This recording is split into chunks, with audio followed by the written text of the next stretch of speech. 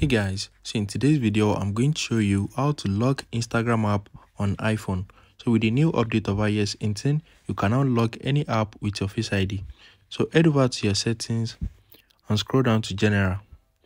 After that, click on software update and update your iPhone to iOS 18.